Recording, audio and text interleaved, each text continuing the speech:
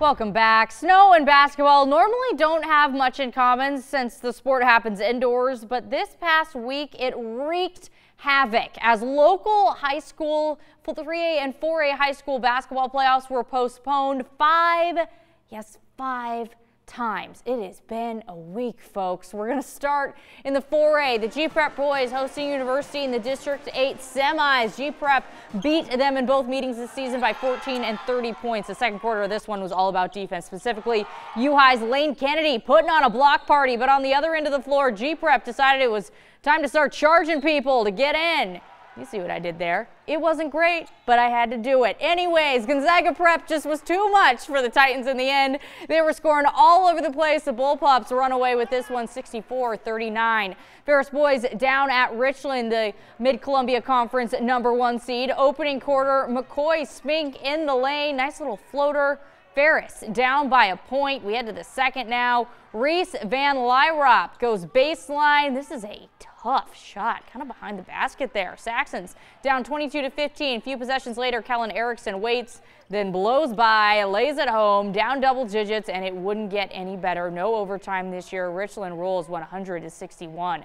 The CV girls hosting University in the District 8 girls semis. These two teams had some pretty close games this year, with one of the Bears' wins being by 9 and another by 3. University was on a tear early, building a 9-point lead in the first half, but the Bears responded. Specifically, Cameron Scapes, she was nailing triples, and CV had this game tied by halftime. Then the Bears started the third with an 18-2 run. Scapes was at it again. She had 8 3-pointers tonight, which broke a school record for most in the game. CV wins 65-46. To the other 4A District 8 girls semi.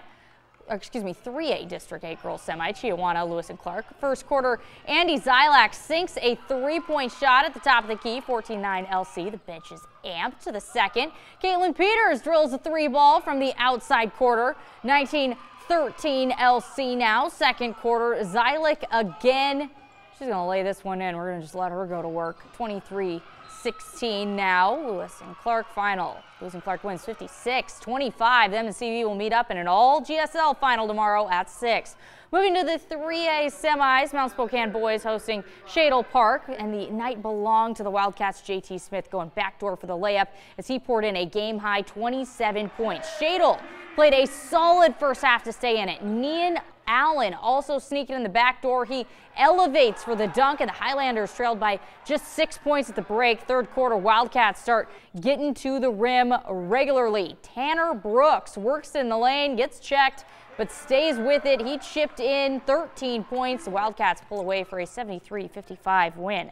Nice little doubleheader at Mount Spokane tonight with the ladies hosting Kennewick. Lions get on the board first for their only lead of the ball game. Milani McBee, well behind the line for that one. A quick 3-0 lead, but right away Wildcats with an answer. Avery Adams lines one up and buries it. Mount Spokane was on the board, and then they take the lead for good. Emily Nelson running the floor. She's going to get rewarded with the easy lay-in. The Wildcats put 5 in double figures and take it 69-49. Wrapping up our 3A coverage, North Central girls at Kamiakin. First quarter in transition. Audrey Blocker drives the wing, easy bucket, cuts the lead to 6. That's, though, as close as they would come. Alexa Hazel open, knocks down the 3. Lead is back to double digits.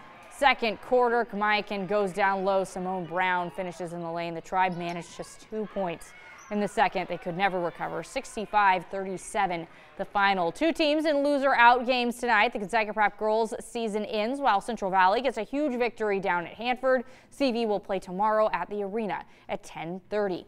Post Falls hosting Lake City in the Idaho District playoffs. The Trojans held a double-digit lead for most of the game, and they did it in multiple ways. Ball movement leads to an easy hoop for Josiah Shields. They brought it on defense. Terrell Mitchell gets a block and then stares down his defender. I love it.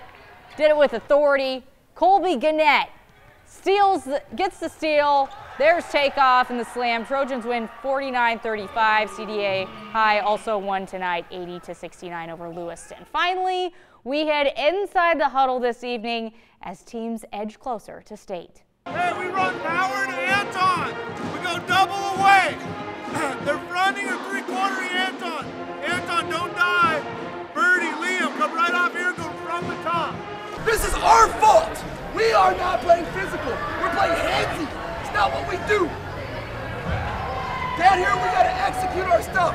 Offensively, keep up that movement. Here we go. Cheers. Here we go. Light them up. We got to do a better job of making sure they can't break through easily. So maybe we are a little bit too tight. Maybe we need to back up just this distance here and just work them. Don't worry about reaching in and stuff. The jumps will work, right? So we've got to see opportunities to jump. Going to be a fun day tomorrow at the arena with all the 4A and 3A championships. That's it for sports. We'll be right back.